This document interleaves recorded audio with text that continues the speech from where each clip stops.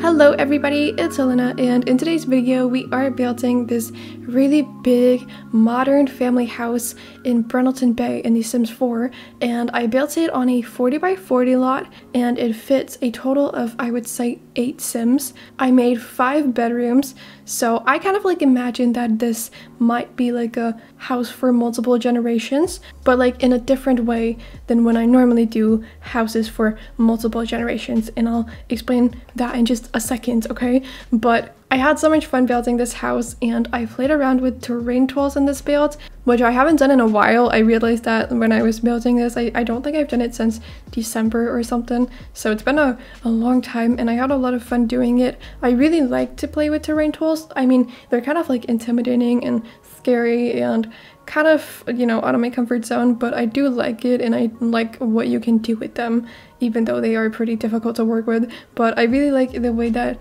the terrain manipulation, whatever, turned out in this build. I think it looks really good. I had so much fun building this house. It was definitely like super fun, and I'm really happy with the outcome, so I hope you all like it too. My parents said that it was a pretty house and they liked it, so I mean, it must be true if they said it, you know, and you don't get to disagree, okay?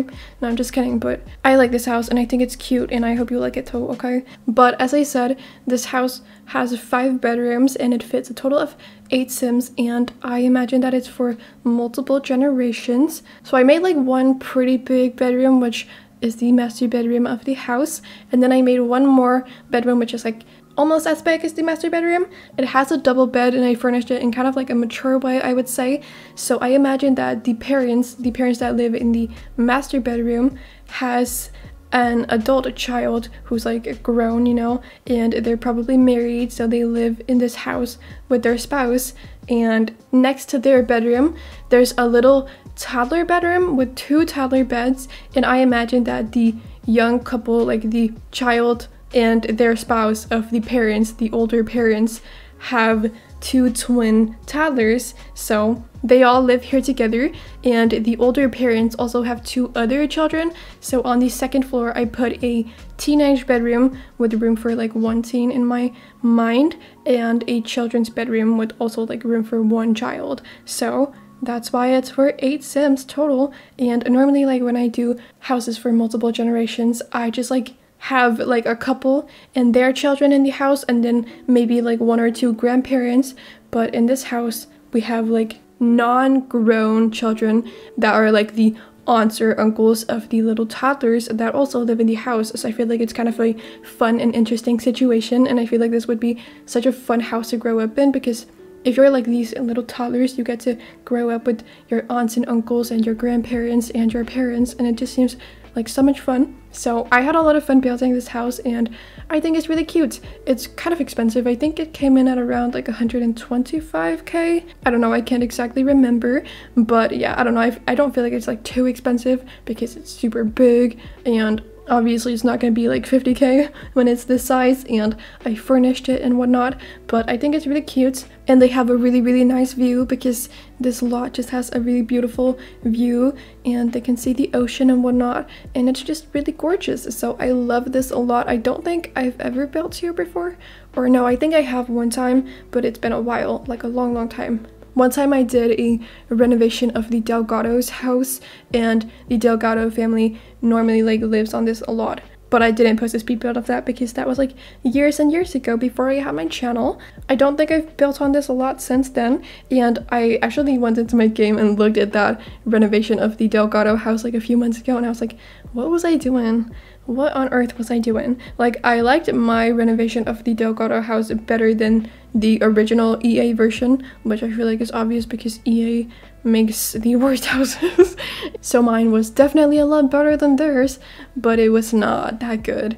And I definitely would have done a lot of things differently today, but I feel like that's good because you kind of like get to see how far you've come and like how much progress you've made when you go back and look at your older builds and whatnot. So I think that's really fun. I don't know why I told that story, but oh well, whatever.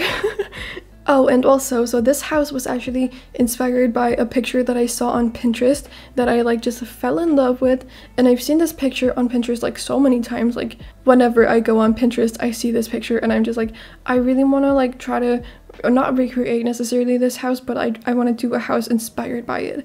And then the other day I finally sat down and did it, and this is the house that I was inspired by, and I think it's so cute. I definitely feel like you can see the similarities, but they're not like the same, you know. I didn't try to recreate it, so they're definitely not the same exact house or whatever, but they do look pretty similar. But as you can see, I did kind of like an interesting different thing with the garage in this house, and I didn't actually like make a garage, it just looks like I did. But what I did is that I took the door from the industrial loft kit that kind of looks like a garage door, and then I used a tool to kind of like pull it down to the foundation of this house, and that just makes it look like I have a little garage underneath the house, and that's really cool in my opinion, and it's kind of like different and fun.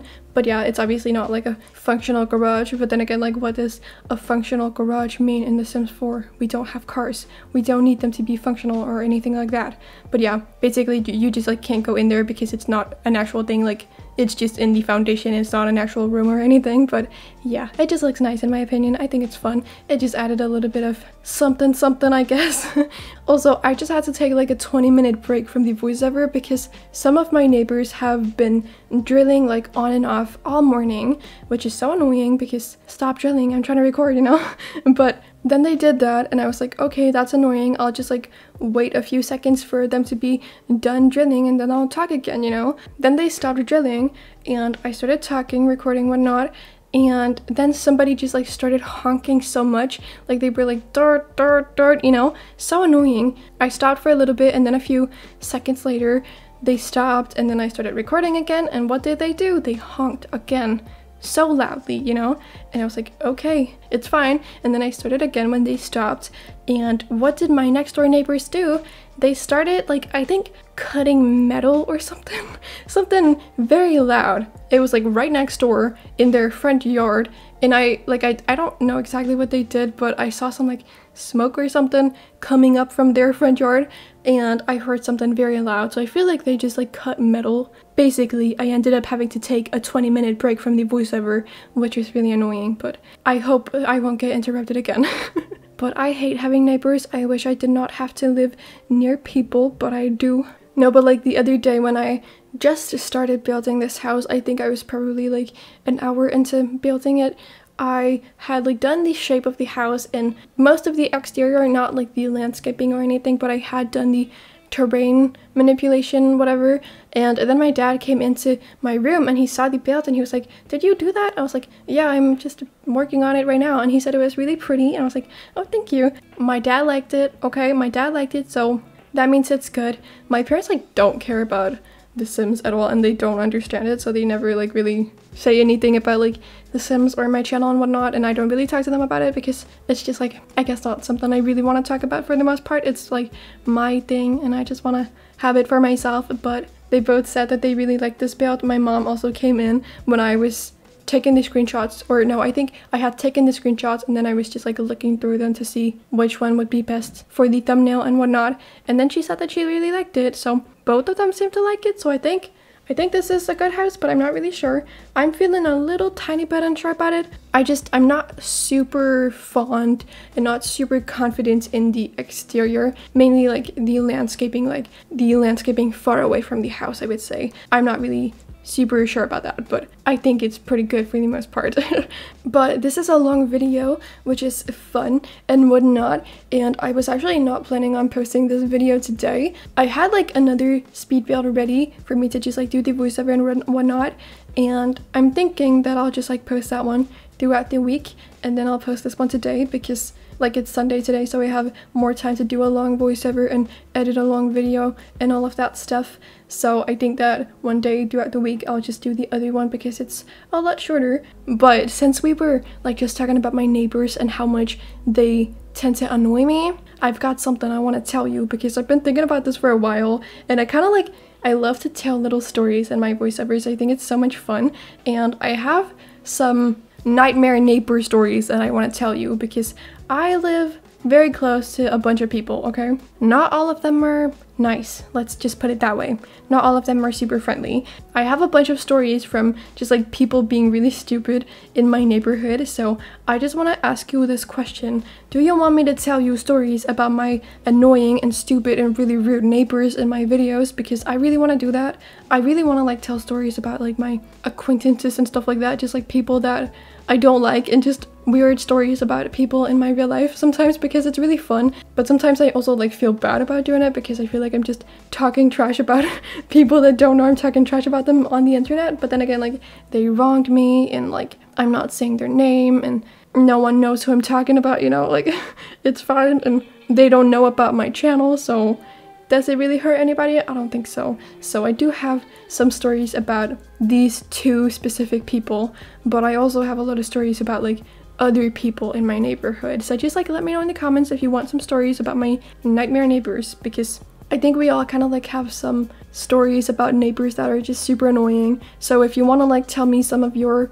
nightmare neighbor stories in the comments, feel free to do so, because I love gossip. I love me a bit of good neighborhood gossip, right? But the neighbors that I want to tell you about in this video are some people that live like a few houses over from me, and I think they're like a couple in their 60s or 70s, something like that, like probably late 60s to early 70s, something like that. So they're older, but they're not like old, you know. And for context, so I live in like a townhouse sort of deal, like a row house, so every house is just like up against each other, and our backyards are like connected to one another. Like we share a hedge with the people that live next door to us, you know. So a few weeks ago, these people, they apparently like wanted to cut their hedge, so they asked their next door neighbor that my parents are like friends with, and they're like some good neighbors, you know. So they asked her if they could cut the hedge between their houses,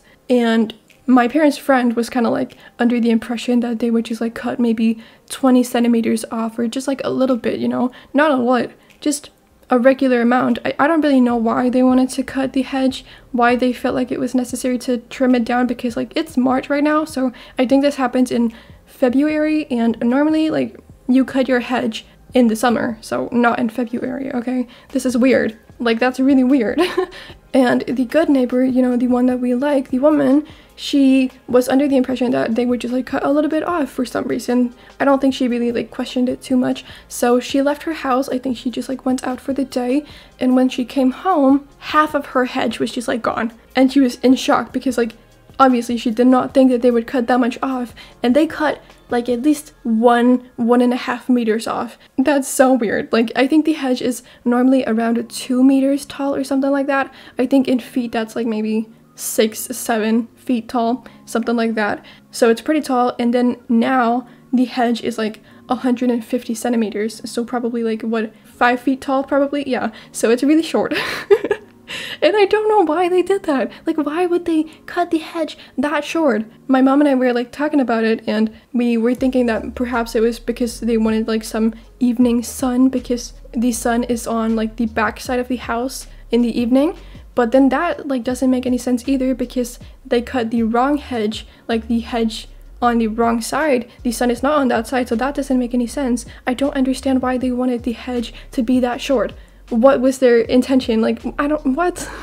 It's so weird. And I don't know how the good neighbor like reacted to that, but she just told some of the like friends in the neighborhood, like my parents and some of the other people, and she was just completely in shock, because that was just not what she was expecting, of course, and it's gonna take like years for it to grow up again. But I don't understand why they did it, and I don't think that the people that cut the hedge understood why it was so weird and so wrong for them to do that. But I don't understand why they did it. What was their goal with it? I don't understand. Because it's not like those nightmare neighbors and the good neighbor are like good friends. Like I don't think they talk at all, and I think they're kind of like not on the best of terms, because these people are just like kind of weird, you know. No one on the street really likes them. So it's not because they wanted to like feel connected with the other neighbor. Like that doesn't make any sense. I don't understand why they did it. It's so weird. So that's just like a thing that happens a few weeks ago, but I have a lot of stories about these specific people that I want to tell you, and I also have a lot of stories about other people in my neighborhood, and I just like want to tell a lot of them because I feel like it's just fun to gossip about people in voiceovers, you know, right? I feel like that's really fun. So let me know if you want some more of them because I definitely have a lot. And also, like, these people are just, you know, that type that always wants to criticize everyone for literally everything. Like, these people will criticize you for not doing anything wrong. It's so annoying. And one of their other next door neighbors, her boyfriend sometimes comes over and then he parks his car outside of her house, like her house, not theirs, okay? And I guess that when he was parking his car outside of her house, he kind of like had to drive one of his tires onto like a patch of grass outside of their house to like kind of park properly in front of her house. So he had to like drive onto that little like patch of grass.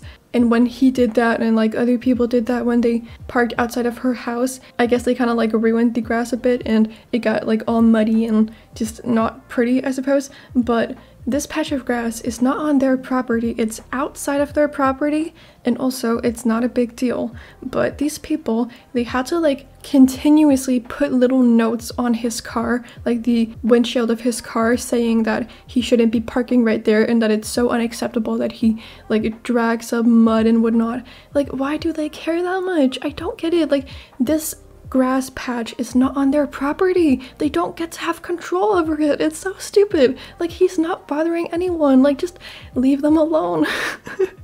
It's so stupid. So yeah, I have a lot of stories about these people. They're so annoying, but let me know if you want to hear some more because they suck, okay? They suck. But this right here is the teenager's bedroom, and when we're done doing that, we're gonna move on to decorating the child's bedroom. So we've kind of like almost decorated all of the rooms inside the house now, but I really like the teenager's bedroom. I feel like it's for a like fashionista and like makeup enthusiast, which I thought was really fun. And I made like a sort of walk-in closet sort of deal. Not really, but like it's kind of separate from the rest of the room, and they just have like a little nook where they do their makeup and have their clothes and whatnot, I suppose. But I just thought it was cute. And I used the vanity from Vintage Glamour, which I literally have not used in years and years because I just like always forget about that item. It's just not one that I think about regularly. But then when I was like building this house, I kind of like was thinking about the personalities of these Sims. I didn't really like give them that much of a personality, but like I knew I wanted to go for like a quote-unquote like girly Sim in the teenager's bedroom. And then I remembered the vanity item from Vintage Glamour, and I was like, oh my god, I need to put it in this room because it's so cute, you know, and I have not used it in forever. So I did that, and it's not like that great of an item. Like, you can do makeup on it, but it's not like that fancy or anything like that. Like, the makeup that you can do, the looks, like the makeup looks are not that pretty because EA made them, and it's like EA makeup and it's just not cute. And it's not like something that looks good on every skin tone and whatnot, so it's not that cute. But I guess the idea of having a vanity is pretty cute, and your child Sims can play with makeup on it, which is really fun because then they end up looking really crazy. So that's kind of like a cute interaction, but what you can do for grown Sims is not that fun in my opinion, but you know, it's a cute item. Also, like regarding what I said in my last video about like everything in my life just kind of being a little messed up right now, I'm fine, by the way. Thank you for like being so kind and understanding in the comments, but yeah, I just want to let you all know that I'm like okay, but it's just there's a lot of stuff going on right now, and you know, it's just kind of a really bad situation. I'm really nervous about stuff, and like the entire thing is kind of like culminating this weekend, like on Friday, and I'm really nervous about it because I know I'm not going to be like okay this weekend and for a long time after that, but I'm just trying to not like think about it right now. But it's just like a really annoying situation, and I didn't know that it would like turn into this much of a problem. Like these kind of things, they just seem to always hit you out of the blue, and it's just so annoying. And like it has been something I've been worried about for a long time, but I never knew that it was this big of a problem. And I know I'm being like really annoyingly vague about it, but it's just like a really personal situation, and also like I don't think I should be talking about it. But yeah, the entire thing is like gonna happen this weekend, and then like the week after that is probably gonna be awful, but yeah, I don't know, I'm just trying to like cope and not think too much about it, and I don't want these people like to have control over me for this entire week too, and I don't want them to like ruin my week, so I'm just trying to like ignore it and do my best to not think too much about it and just like live my life, I suppose, you know. When the entire situation is over though, I will be looking into taking legal action. So if you're one of those people that are doing this thing, then perhaps I'll see you in court. Yeah.